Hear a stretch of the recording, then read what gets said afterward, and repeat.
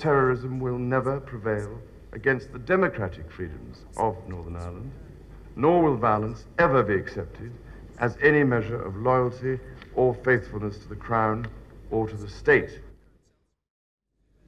Last week, Prince Charles professed a desire to be seen eventually as the defender of faith in general, and not simply the Protestant faith.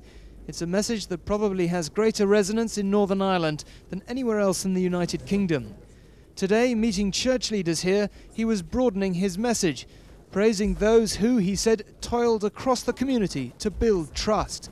He was strongly critical of all the gunmen here, but particularly those who claim to be acting out of loyalty to the Crown. Terrorism will never prevail against the democratic freedoms of Northern Ireland, nor will violence ever be accepted as any measure of loyalty or faithfulness to the Crown or to the state. It is probably wrong anyway to attach the term loyalist to gunmen, but that is what they call themselves, claiming to be acting to protect the interests of the Crown and unity of the state. No previous royal has ever addressed the issue in such a direct and unequivocal way. Prince Charles also visited Londonderry today, for many the birthplace of the modern Troubles, now relatively peaceful and quiet. As he left the craft centre, he was barracked by protesters. What about the death of people on Bloody Sunday?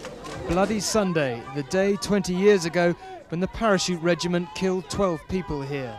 Prince Charles is the regiment's colonel-in-chief, the demonstration a reminder of the passions that still divide.